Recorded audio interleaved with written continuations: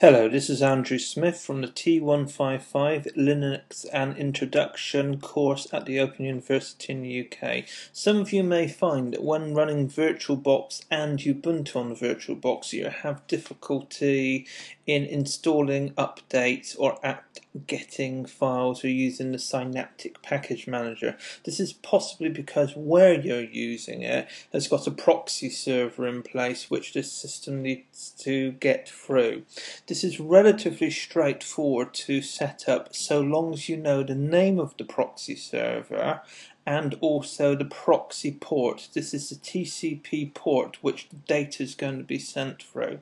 If you go to System, Preferences, then cunningly Network Proxy, up will pop a dialog for network proxy preferences.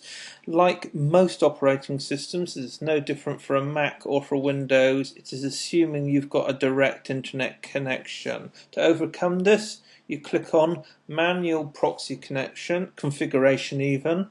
But on this point, you might need to then put in a HTTP proxy of my proxy, my domain dot whatever dot somewhere.